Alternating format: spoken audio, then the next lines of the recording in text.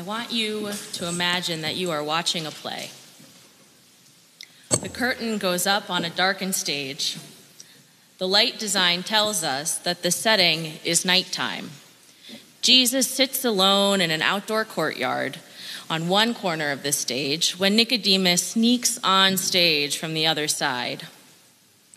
His cautious walk tells us he does not want to be caught coming to see this radical teacher that has been causing a stir. Would not be good for Nicodemus and his community. We watch Jesus engage in dialogue with Nicodemus for a while, but it is apparent that Nicodemus is not ready for this conversation. His gestures and his facial expressions tell us that he's confused and befuddled.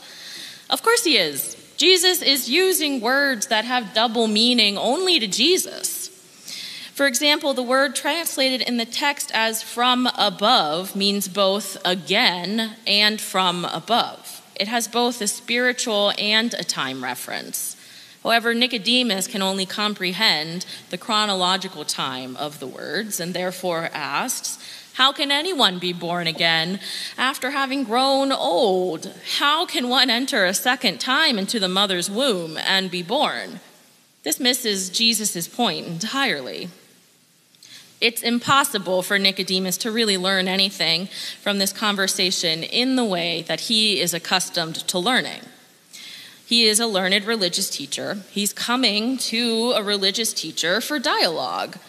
But teaching Nicodemus in the way that he's used to, according to the customs of Jewish learning, is not Jesus' priority here. Soon it's as if all the lights on the stage go out except for the dramatic spotlight, in which Jesus steps into the spotlight away from Nicodemus, takes center stage, and gives a monologue. Here in this monologue is perhaps the most famous verse in the Bible. For God so loved the world that he gave his only Son, so that everyone who believes in him may not perish, but have eternal life. And the equally important second verse, which follows that, indeed, God did not send the Son into the world to condemn the world, but in order that the world might be saved through him. In these verses, Jesus concludes and summarizes his whole monologue, explaining his own role in the Trinity and in the work of salvation. Jesus descended from heaven, for God sent the Son of Man must be lifted up, and all of this is for the sake of salvation. The things Jesus is telling Nicodemus is not the stuff of intellectual understanding. It is the stuff of faith and experience.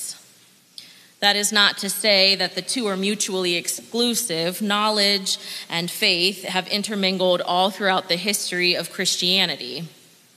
But there are mysteries within our faith that we cannot wrap our limited human minds around. To try to pour the vastness of who God is and how God is in our world into the limited vessels of the human mind leads us into oversimplification, heresy, and at times harm to each other. At times we are called to simply embrace the mystery. But the invitation to mystery is not a call to blind faith. Reading a script for a play, or even writing a paper about that play, is a very different way of knowing than performing or watching a play be performed. When you read a script, you may not fully understand the whole of the play without the movement of the actors across the stage, the embodiment of the emotions the actors convey through facial expressions and posture and reactions, or the hush in moments of dramatic silence. Even the cadence of the words themselves in the performance of a skilled actor can give the words a totally different meaning than when you read it straight off the page. And reading a script doesn't fully tell us about the dynamic between the characters, nor does it capture the buzz behind stage or in the audience as the curtain rises or falls. We too have the tools at our disposal to help us understand and believe without fully wrapping our intellectual and logic-loving minds around these truths. Like performers and audience members at a play, we too have tools like experience, embodiment, and bearing witness. The Holy Spirit helps us embrace these mysteries. Jesus' explanation of the Spirit's work in this text is what makes this text so appropriate for today's celebration of Trinity Sunday. Jesus tells us that the Spirit of God moves like the wind. You cannot see it or really comprehend it, but you know that it's there. You are aware of it through your experience of it. Think of the wind on your face during a day at the beach, or when you have to steel yourself against the wind when you are walking during a blustery storm. In the same way, we are aware of the Spirit because of our experience of it. We experience the Holy Spirit when we feel compelled to move deeper into our faith, when we are called to a new ministry, or when we feel connected to our siblings in Christ as we walk through an experience that we can't wrap our minds around. It is only through the work of the Spirit that we are able to see and embrace the truths that Jesus is offering to Nicodemus and to us. And one of these truths, that we must be born of water and the Spirit, is the act of baptism. We experience the work of the Holy Spirit when the waters of baptism cleanse us of our sins and usher us into rebirth and acceptance into the Christian community. But baptism itself is a mystery.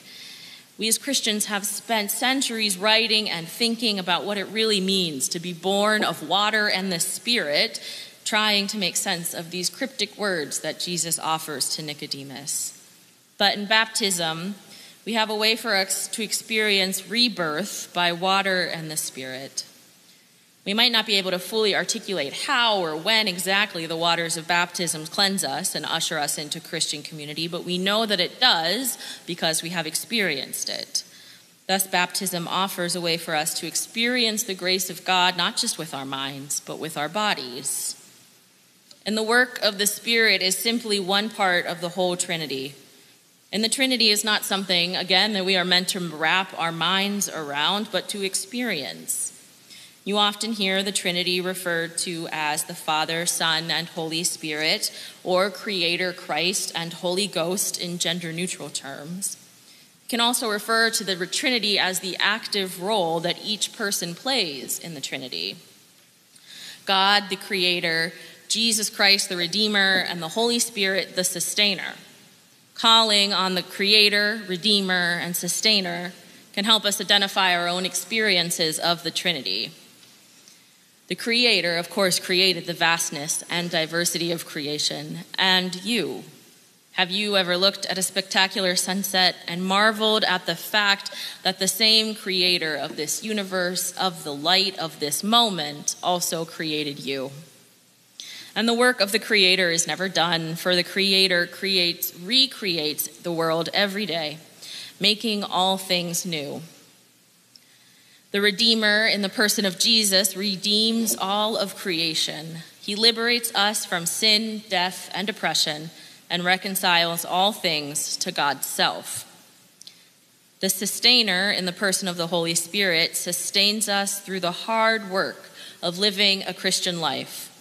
It supports and comforts us in times of trial, and draws and beckons us into new ways of being, ever deeper into the mysteries of God's grace. Throughout our whole lives, we indeed encounter many mysteries that we cannot wrap our minds around. It is not just the mysteries of our faith. In a few minutes, we will sing the hymn, "I Was There to Hear Your Borning Cry," a hymn that articulates God's love and presence at each stage of our life. From our first cry at birth to our last breath, we encounter grief so deep and joy so great, we cannot fully fathom it. Even when there are logical answers to the questions of life, even when there are answers to how we ended up in certain circumstances, or there are social, political, and economic explanations for war and violence and suffering, those answers are never really truly enough to explain the existence of violence and suffering. So many answers that we have at our disposal are not satisfying answers for our souls.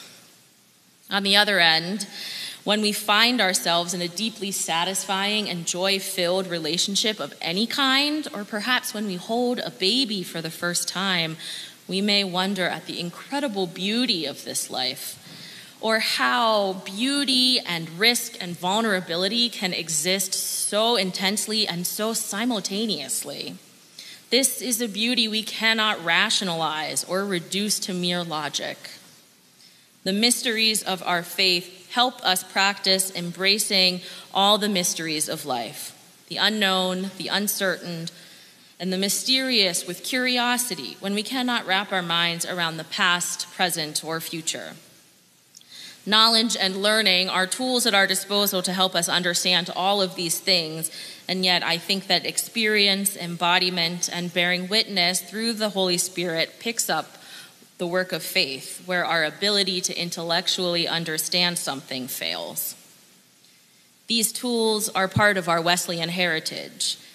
In the Methodist tradition, today, this Sunday, is also Aldersgate Sunday, when we celebrate John Wesley's conversion experience. On May 24, 1738, John Wesley experienced assurance of his own salvation. Wesley had reluctantly attended a group meeting that evening on Aldersgate Street in London. As he heard a reading from Luther's preface to the Epistle to the Romans, he felt his heart strangely warmed. And as usual, Wesley kept a very detailed journal, so he wrote in his journal that at 8:45 p.m. that evening, while the preacher was describing the change which God works in the heart through faith in Jesus Christ, Wesley wrote, "I felt my heart strangely warmed.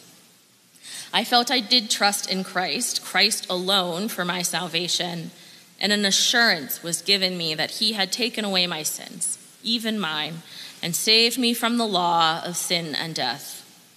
So for all of his learning and studying and preaching and teaching, John's experience of the Holy Spirit and the strange warmth in his heart is what led him to truly understand his own faith and comprehend his own salvation. Experience is an essential part of our understanding of God in the United Methodist Church. We categorize experience alongside reason, scripture, and tradition as ways that God reveals God's self to us in every age. Experience gives us new ways to see the living truth in scripture. It confirms the biblical message for our present. It illumines our understanding of God and creation and motivates us to make sensitive moral judgments. So says our theological task of the United Methodist Church.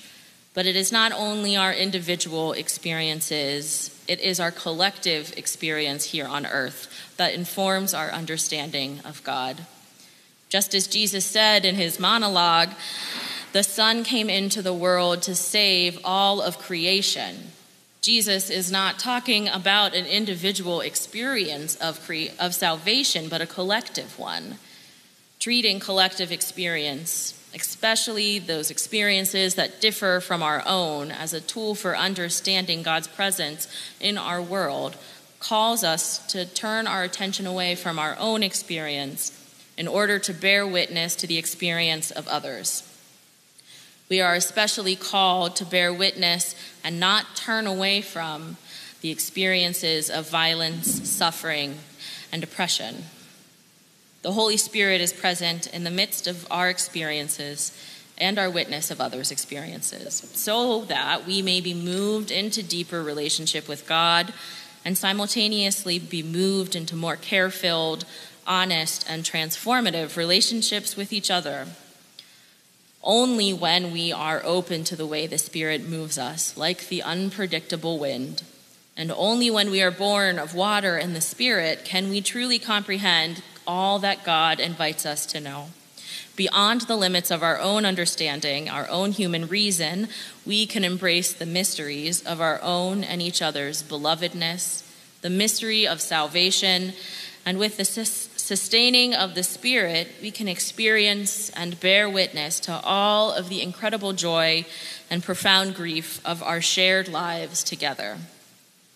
by God's grace, made known to us through the work of the Spirit. Amen.